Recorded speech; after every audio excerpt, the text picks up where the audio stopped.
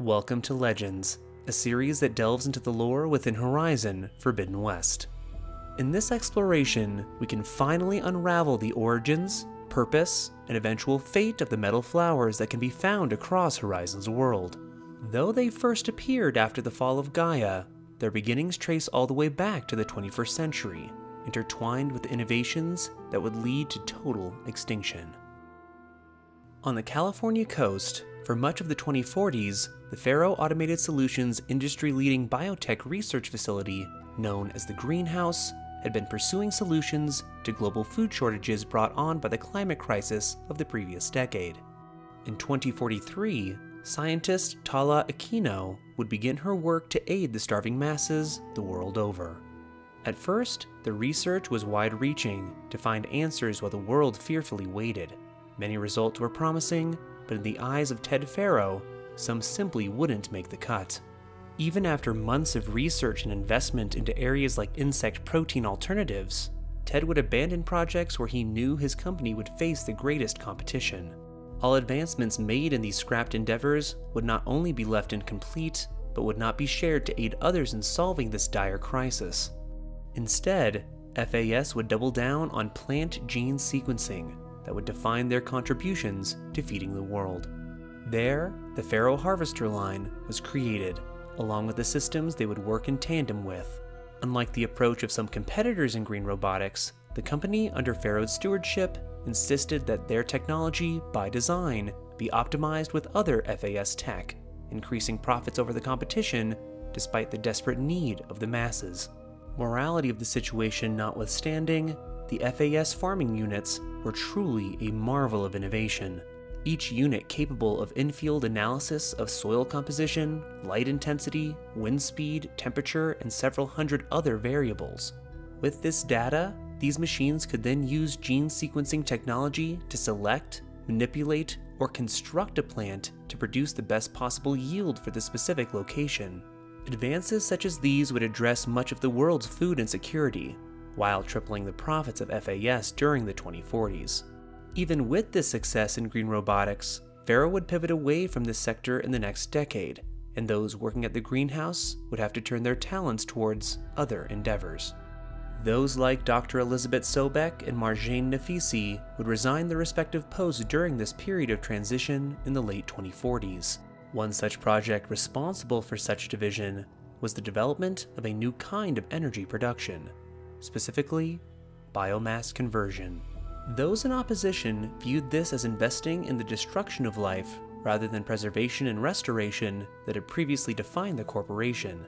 Its adopters saw this as simply the next evolution in energy, a revolutionary method to release solar energy that was captured organically with the potential to provide infinite fuel for infinite machines. This kind of optimism, despite the potential for military application, kept those like Aquino working on the project, as the potential was simply too great to succumb to what might happen. She would go on to quote Marie Curie in a personal log, giving greater perspective to her inner justifications. "Nothing in life is to be feared. It is only to be understood. Now is the time to understand more, so that we may fear less." Tragically, the result of these innovations would be worse than anyone may have feared. Biomass conversion would be successfully developed, and eventually be adapted for Faro's most advanced robotic peacekeepers to date, the Chariot line. Harnessing the power of nanotech, these machines could now sustain themselves anywhere biomass was available in their chosen theater. Though only intended for emergency use, this would set Chariot line machines far above their competitors in the realm of in-field survivability. This, paired with near impregnable security systems and the ability to self-replicate, would create the perfect formula for total extinction in the 21st century. In 2064, the swarm belonging to the Hartz Timor Energy Combine stopped responding to stand-down orders. This glitch would be the beginning of the Faro Plague, as Chariot line machines began consuming all organic matter in their wake, replicating at a pace that would consume all life in 15 months. This realization would lead to several key events in the Horizon timeline. Headed by Dr. Sobek would be Project Zero Dawn, a terraforming system that would return life to a barren Earth after the swarm had been deactivated. For the future consortium Far Zenith, they would redouble their efforts to ensure the Odyssey colony ship would be ready to depart the Earth's orbit for the Sirius system before Zero Day arrived. General Aaron Harris and the U.S. Joint Chiefs would initiate Operation Enduring Victory, a global campaign pitting humanity against the swarm. Though defeat was inevitable, the goal was to slow the swarm to buy enough time for ZD to be completed. This, along with yet another project that was aimed to stop the swarm in its tracks, headed by those who had an intimate knowledge of what powered them. At the greenhouse, Tala Aquino and her team tapped into their expertise in plant-based gene sequencing. Together, they set to work on adamantine wreath, a system that, if successful, would be able to ensnare pharaoh machines en masse and eventually starve the swarm into submission. In the very facility FAS biomass conversion had been developed, its silver bullet was refined. Within, the breakthrough Aquino had hoped for was achieved. Near indestructible vines modified to be completely immune to the swarm's nanohaze and strong enough to halt their advance. In short, the wreaths worked. Regrettably, it would be other logistical challenges that would put salvation for humanity out of reach. By the time adamantine wreath was ready and systems developed for survivors to destroy the vines after their purpose had been fulfilled, the swarm's reproduction would outpace the ability to drop deployment shells to counter their advance by 375%.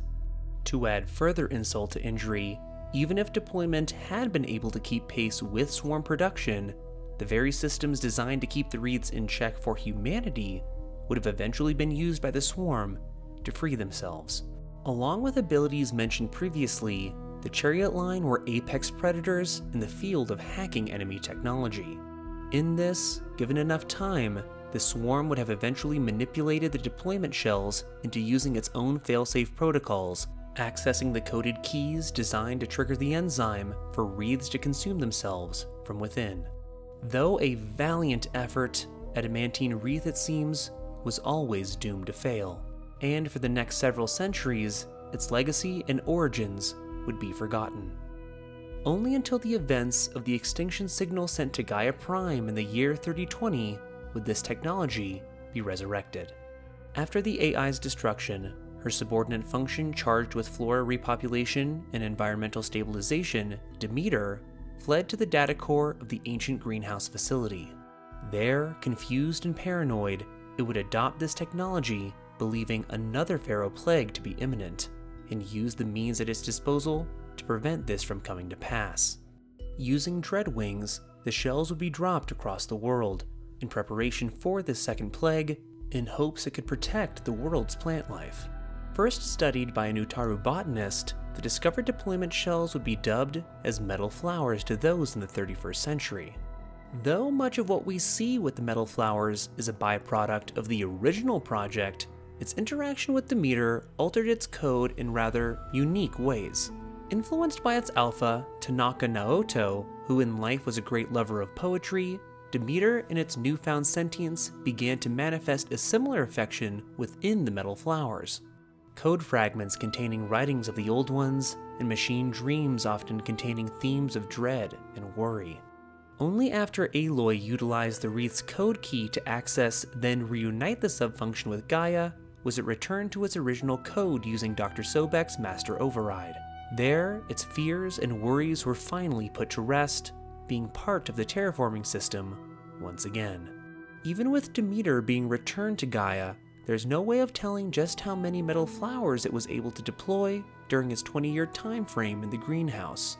So, it's quite likely that as we continue Aloy's journey, we will find these metal flowers in the last legacy of ancient technology that is adamantine wreath.